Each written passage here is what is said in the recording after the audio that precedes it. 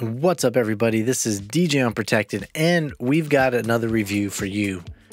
Here's a question. Have you ever produced a song only to export it and then play it on your earbuds, off your phone, or in the car, and realize that it sounds completely different?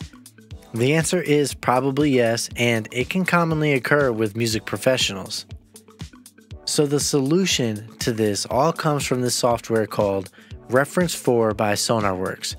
I've been specifically using the Reference 4 Headphone Edition, and I gotta say that I love it. This software is awesome because it gives you a flatline frequency response, so you can know what your music will sound like without boosted frequencies that are usually gifted to you by the headphone companies. Sonarworks has quite the database of headphone calibration profiles, which they have created so that you can use your headphones with their software and get a very close flat frequency response. The Reference 4 comes with system-wide capability, which I'll talk about later, but also as a plugin to be used in your DAW. Let's check out the plugin and look at a calibration profile for my studio headphones. I mostly use the Sennheiser HD 280 Pros, which I will say that they are great headphones for their value, by the way. So this frequency curve contributes to the generic curve of the frequency responses for the HD 280 Pros. There's a boost at 10 kHz, a cut around 200 Hz, and a boost at around 60 Hz. So if you were to produce and mix with these headphones, these frequency ranges would be affected. Now let's look at how the Reference 4 calibration is set for the Sennheiser HD 280 Pros. First, we'll turn on the target frequency, which is the red line and is targeted as a completely flat frequency response. Then we'll turn on the after, which is the actual frequency response you are getting after the correction is applied to your system. Here's a screenshot of the applied filter, which is the red line, and the before, which is the blue line, to see what frequency corrections are taking place to get a more flat response out of the Sennheiser headphones. And here's one more for the V-Moda M100s. Now let's cover some of my favorite features of the Reference 4 Headphone Edition plugin in details. And so one of my favorite things right here is you have this calibration profile, and it makes it super easy to switch between the different profiles depending on what you're using when you're doing your mixes. So for me, I use a Sennheiser HD 280 Pros when I'm in the studio, and when I'm traveling on the road or going to DJ gigs, I bring my V-Moda Crossfade M100s with me. And this makes it really easy to select and change these. So if I'm working on a project in the studio, but then when I'm traveling, I have my V-Modas with me, it makes it easy to change it all within my session without messing up any other parameters, and I think that is really awesome and easy. Then over here you have this option to turn on safe headroom, and what this does is it's going to drastically lower the output volume so that you don't blow your ears out when you're listening to your mixes. But if that's too low for you, you can just turn that off and adjust it to taste from there. I also appreciate that you have a mono function right here within the plugin. Since I'm always actively using this, I can turn it on or off to check how my mixes would be in mono. Then you have another neat feature down here, this dry/wet function, which allows you to kind of hear how it's at 100%, and then as you dial it back, you get to see the original profile of the headphones. I don't use this a lot. It's just pretty interesting to hear the change in the music or the response of what you're hearing, so that you know what's being affected. I don't use these two options here. Again, I use this plugin for the simplicity of being able to get a solid mix while wearing headphones, and it offers me that other opportunity to be able to create a mix that's going to sound good on all platforms. And so I don't mess around with this. Zero latency, that's what I keep it on 100% of the time. I don't mess with these other two options. Again, for me, it's real time.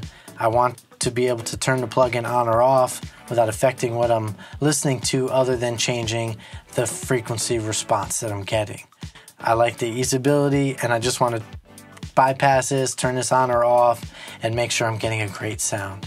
What I really appreciate about this company is that they have lots of headphone profiles that you can load, and if you're wondering if your headphones are in their database, you can check out their website and test out your headphone model, and I'll input a link in the description below. So why is this software necessary? Producing on the go, mobile producers, the at the studio has now changed to making beats everywhere. This gives you a baseline reference so you can understand what your music will sound like on all types of listening platforms. There's no way that we can lie about this, that there's a diverse range of listeners.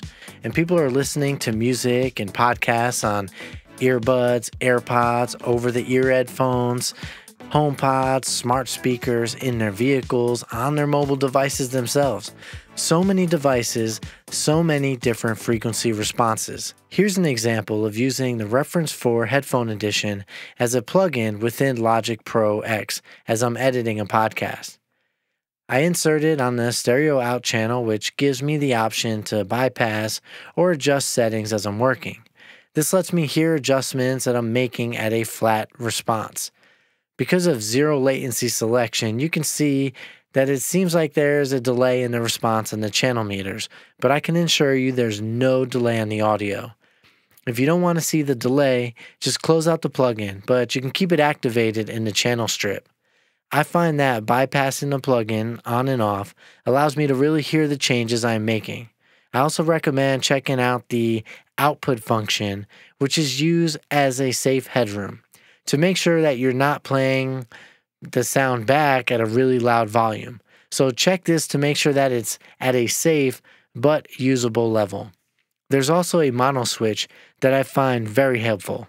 The Sonarworks Reference 4 Headphone Edition also comes with a system-wide version other than the plugin. This will play all of your audio through the selected calibration profile. I personally do not use this on my system, as I'd rather control the plugin within my music projects. And honestly, I'd probably forget to disable the system-wide and would end up listening to music on my studio monitors or with the wrong headphones while the calibration is turned on, and that would not be very helpful. So sometimes I have to protect myself from myself, but this feature is still there if you're interested in that. So who is the Sonarworks Reference 4 Headphone Edition for? Well, I think it's for DJs, music producers, beat makers, and even audio editors. I highly recommend this software if you fit into these careers, because it is common to use headphones just as much, if not more, than actual studio monitors when editing projects. So let's talk about who this software isn't for. In my opinion, I don't think it's for DJs who only play music at gigs and do not dabble in making mashups, edits, or original tracks, as this software will really help anyone who's into audio editing but not just listening to music. So after having this software for several months, I can say that I am very satisfied with the quality of the mixes that it has been helping me create. So if you're serious about your music career, then I would recommend this for you. There's a free trial so you can test it out. I'll post a link in the description below so you can hear it and get some real ears-on experience with the software. It's worth mentioning that I am not affiliated with Sonarworks. I did not get paid to do this. I just enjoy this product, and because I've seen the benefits of it, that I want to share it with you because I know that it can help with creating great music and great projects while in the studio. If you enjoyed this video and think it would benefit others, then please help me get in front of more people by liking this video, subscribing to my channel, and turning on notifications. I'm also interested in hearing your thoughts on the Sonarworks Reference 4 Headphone Edition software and it being beneficial to producers and DJs. So please share with me your comments and questions in the comment section down below. I hope you all continue to stay safe. See you in the next video.